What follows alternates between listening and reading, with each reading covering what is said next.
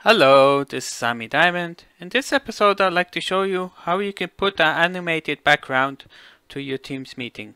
So by default it's not possible, but I came across an article of Rogier Dijkman which taught us how to do it. So I'll go to a site which is called Gypsy, and I will choose one of the GIFs and I will right click and do save as image. Now when I want to save it, actually I will not save it as a GIF.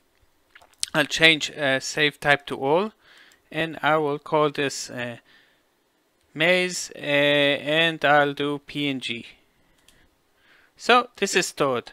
Now second time I'll do this and actually I will do the same thing, but I'll just I need to take an example, so we'll call this maze underscore and then we will call it thumbs, just like it,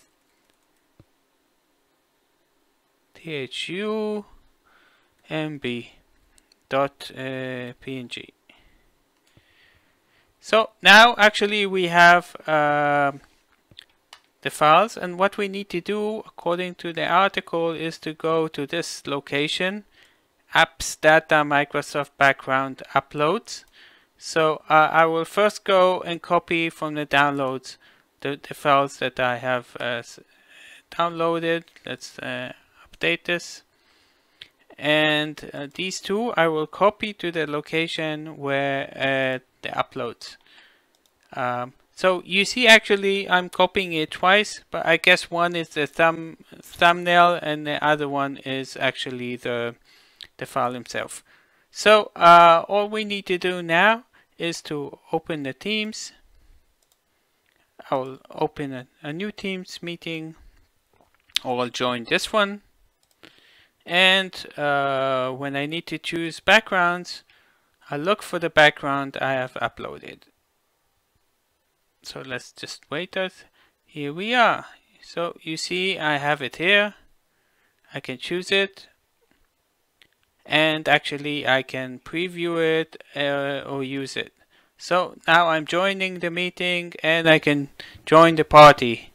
So currently, okay, no one's in the meeting.